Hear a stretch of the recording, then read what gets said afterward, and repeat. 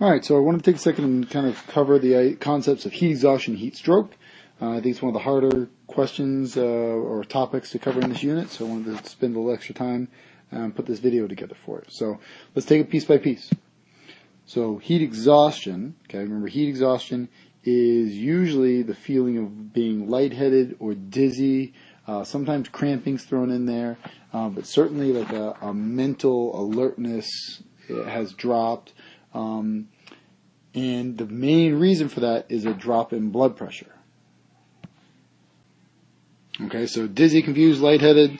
Often you have muscle fatigue or cramping along with it, and the primary problem is the low blood pressure, so there's not enough blood being pumped up to the brain.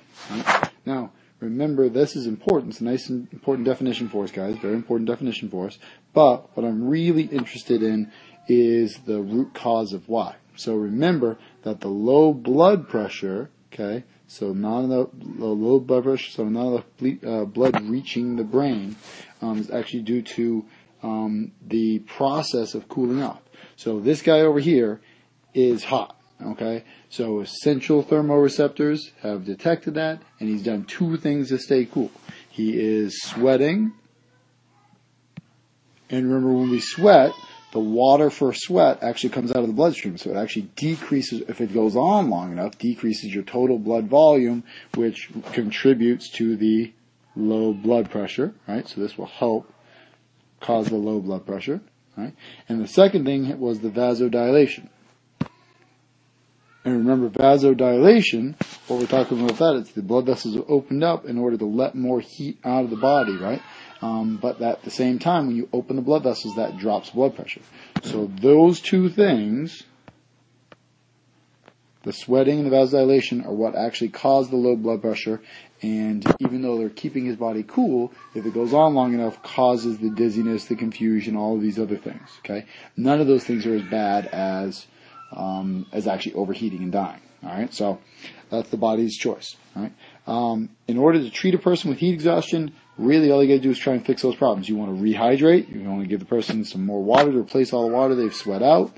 So that should fix this end of it. You want to give them some salts to help replace all the electrolytes that they've sweat out. But the biggest thing is just get a person to sit down and cool down, because as soon as they sit down and cool down, the vasodilation will stop. And if you stop this, okay, if everything goes back to normal, okay, then your blood pressure goes back up.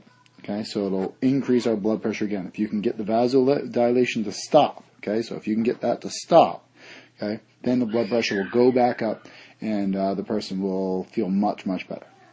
Okay? Okay. So now, heat stroke is when you've gone past heat exhaustion, when the body's gone past heat exhaustion, and essentially the body has chosen to fix the blood pressure problem, and by doing so, it actually has to stop regulating temperature. Okay, so the two ways it can fix the blood pressure problem are to vasoconstrict. And remember, vasoconstriction is closing of the blood vessels, and that will actually help raise the blood pressure. So that ends up raising the blood pressure. And the end result is, if blood pressure goes back up, we send more blood to the brain. So the brain is happier. Okay? But as you know, vasoconstriction is usually used to insulate the body and to hold in heat. And that's exactly what it does. Okay?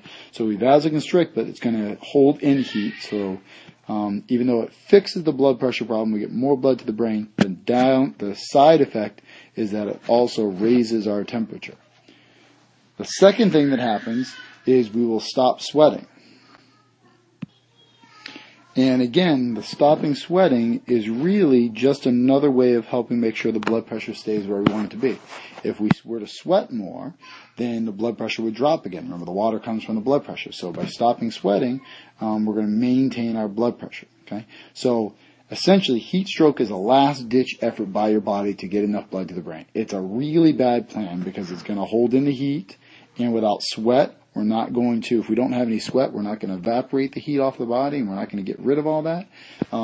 So heat stroke is kind of your last-ditch effort. Your body has gone past heat exhaustion. Your brain isn't getting enough blood, so it chooses to vasoconstrict and stop sweating to fix the blood pressure, and we get enough blood to the brain. But if it goes on long enough, the person will overheat. Okay, so heat stroke is a much greater medical emergency. You can't just let a person lay down because they're vasoconstricted, no heat's leaving their body, they're not sweating, so they're not getting rid of heat. So you actually have to cool their body. So the picture on the diagram over here on the right shows you a couple things. If you elevate the feet, okay, that'll help more blood get to the brain, and you won't need to vasoconstrict quite so much. So that might let out some of the heat. You want to give fluids if you can. If the person's conscious, and you can give them fluid. But this is the key. You want to try and lower the person's temperature. So this shows like applying cold compresses right here, or using a fan to cool the body off.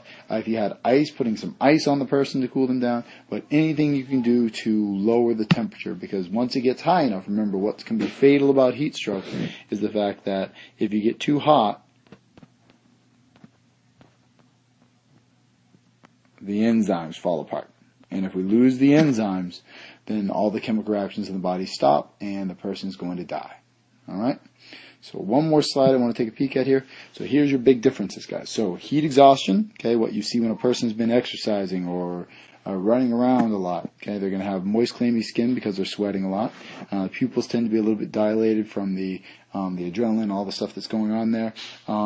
And you're going to be usually someplace around normal temperature, guys, around normal temperature, because you're keeping yourself cool. Even though it says heat exhaustion, you're maintaining your temperature through sweating and vasodilation. All right. Over on this side, on the right-hand side, we're looking at heat stroke, and in heat stroke, you have a dry, hot skin. Okay, and the skin's going to be hot because the person's usually going to be above their normal body temperature. They might be 102, 103, 104, 105. There are cases where people are 108 degrees when they drop down from heat stroke. Okay, the very high body temperature comes from the fact that you've vasoconstricted and you're not sweating anymore, so the body temperature tends to go up and up and up and up and up, and that is the big problem with us. Okay, so heat exhaustion, something that most of us have experienced at some point. If you've ever been exercising out in the heat, you've probably had some of that. I know it happened all the time in football with our double sessions in the summer. Hopefully, if you get those symptoms, you'll sit down, rest, rehydrate, relax, instead of pushing it, because if you keep pushing it, then you can switch over into heat stroke, where your body stops holding or regulating body temperature, and you end up